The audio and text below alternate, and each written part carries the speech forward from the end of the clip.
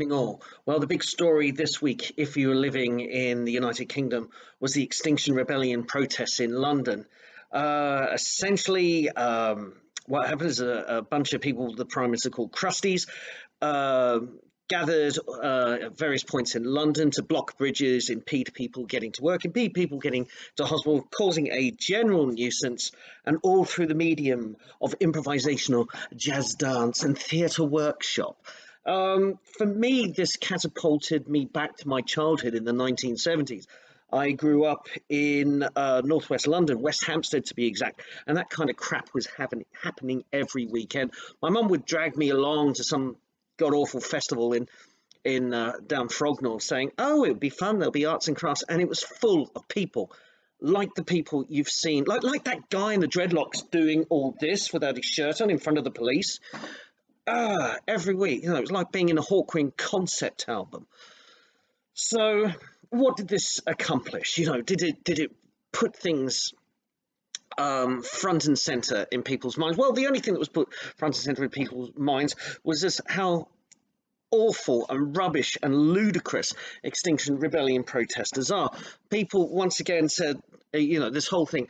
Look, okay, climate change, let's talk about it, but let's not do this embarrassing, cringeworthy performance art. Come on, go back to a theatre workshop. Go back, sort of, don't put Brecht on Lambeth Bridge, for Christ's sake. Anyway, that was basically the reaction went badly. Even people who are quite environmentally aware and concerned got on Question Time to just tell Extinction Rebellion, you're embarrassing. It's just embarrassing. It's just getting in everybody's way, and you're not helping.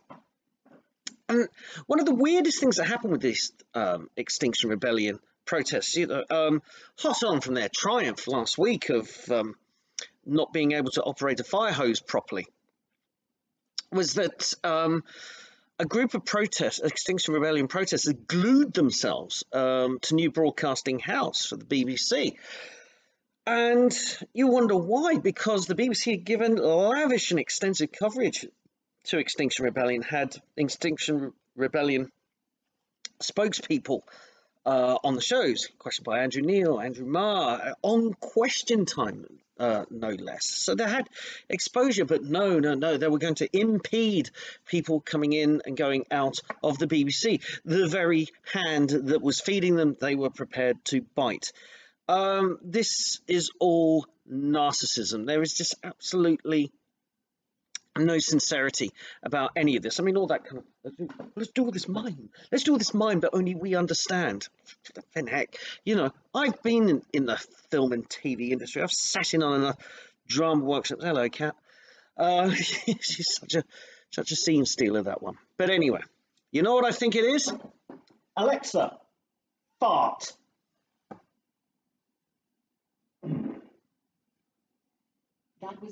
Alexa, stop.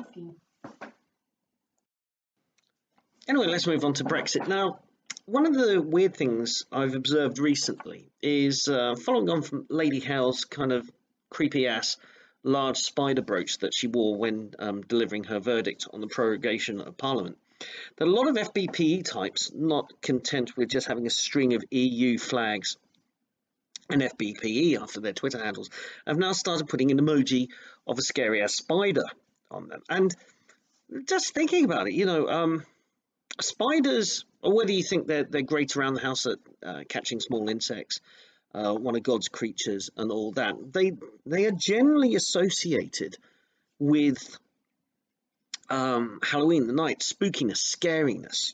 Their image is quite negative. Even our little friendly huntsman spiders in this country are nothing compared to the kind of toxic monstrosities that you find elsewhere in the world. And it just seems to me that, why would you put this spider badge next to your name if you're FBPE? Unless you were the baddies.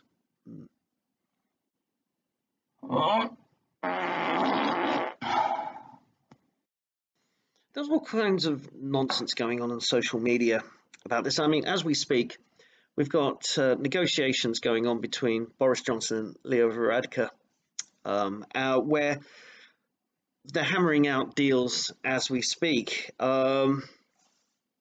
And I don't know what's going to happen with them. There's numerous possibilities and scenarios there. So I'm not going to delve into that. But I want to talk about the nature of the discourse about Brexit now. I mean, it's been pretty nasty for some time, but I think this week has seen the most amount of hatred, bile, and venom over Brexit on social media. And I would say that the majority of it is from Remain towards Leave. Although I've noticed that some people on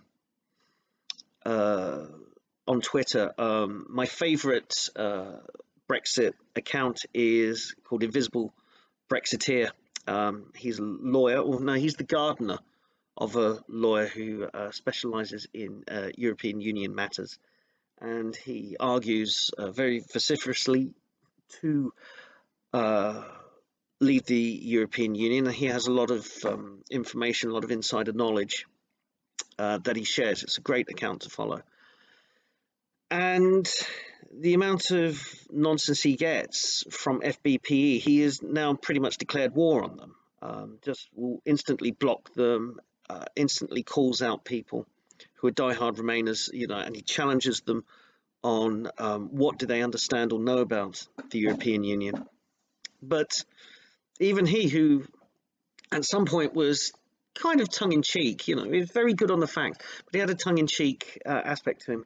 He's now gone a bit darker, and other people who have social media accounts who used to be kind of fairly robust in their defense of leaving the European Union, but not filled with anger and hatred towards Remainers, are now being pushed in that area. And I would say they have been pushed. They've had 3 years of constant slander and insult, smears and lies thrown at them, that now they're kind of going, okay, that's it, I've had enough. I'm going to fight back. I'm going to push back.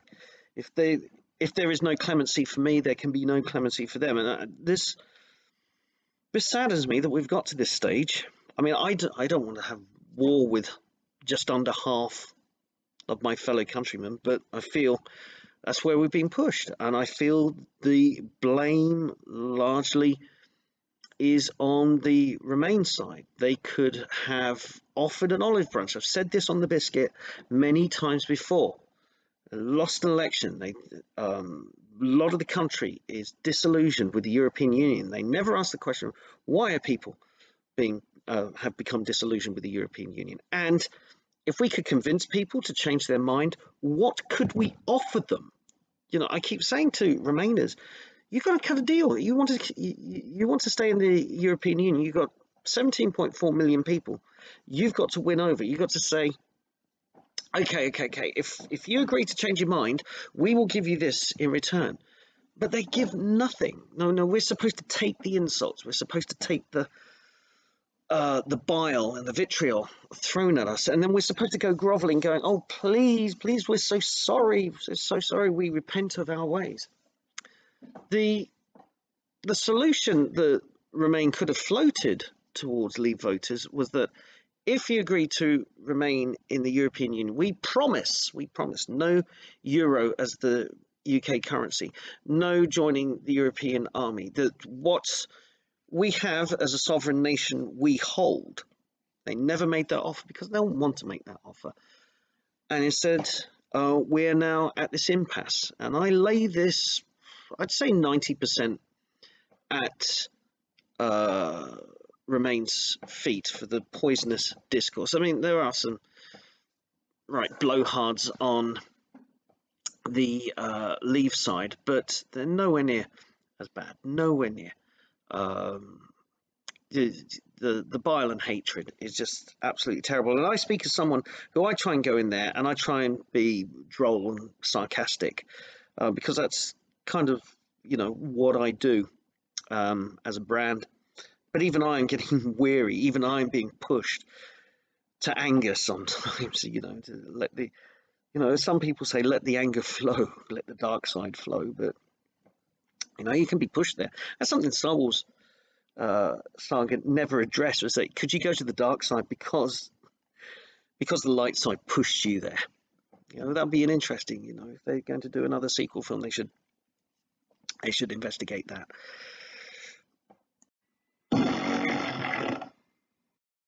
So the issue of voter identification has now reared its head. This is legislation that's being proposed by the government, which will be in the Queen's speech. And very predictably, David Lammy and Jess Phillips have decried it. Saying it's racist. Of course, they'd say that. It's going to hit poor people the hardest. Now, I've just had a brief look at the proposal, but it seems like you can take a passport. If you have a passport, you can show the passport as proof of identification. Passport costs £80 when you first apply, and I think if you reapply, it's cheaper. But the government has said, you know, if you want voter identification, we will provide it to you for free. We're not going to price people out of voting. So Lammy's and Phillips's objections have largely, or their claims have been largely debunked. But it's interesting. Why would we want voter ID? Why are we worried about voter fraud? Well, one of the big reasons was the introduction of the postal ballot by the Labour government under Tony Blair. Yes, another winning policy from Tony Blair. And there's been a lot of accusations. There's even been a conviction over voter fraud. You look at certain constituencies like Tower Hamlets, and also when postal voting was first introduced, the Labour MP Keith Vaz came under suspicion for perhaps rigging it. And so it's an issue that keeps coming back, and it mostly affects Labour constituencies rather than constituencies of any other party, and it usually centres around postal votes, which are if you're going to rig ballots, that's the easiest way of doing it. So it makes sense. You know, this was a Labour created problem and it needs a solution, and lo and behold, Labour don't like it because it affects certain of their constituencies where they have been accused of meddling in elections. So the argument is put forward by people in favour of it that you have to have a licence or identification for many other things. Sometimes you might be asked for proof of identification when buying alcohol. Certainly you need it for driving a car. And short of a full-on biometric citizen's identity card, another Labour idea from Tony Blair, which was roundly defeated. This seems to be a practical measure to deal with a problem that Labour created. So it's not going to affect, despite Jess Phillips's claim, it's not going to affect the poorest in the community because they will be able to apply for a voter ID card. Who it's going to affect are those people who were not born in this country, who spent a long time living outside this country, perhaps come from a country that doesn't have a democratic tradition, because other countries have forms of voter identification.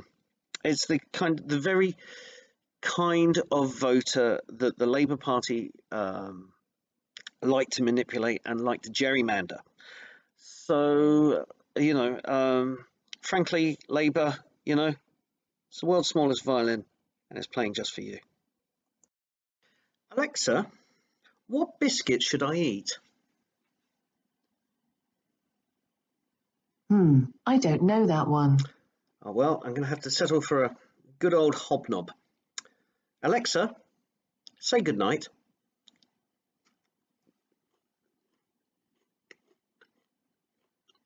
Good night. Sleep tight.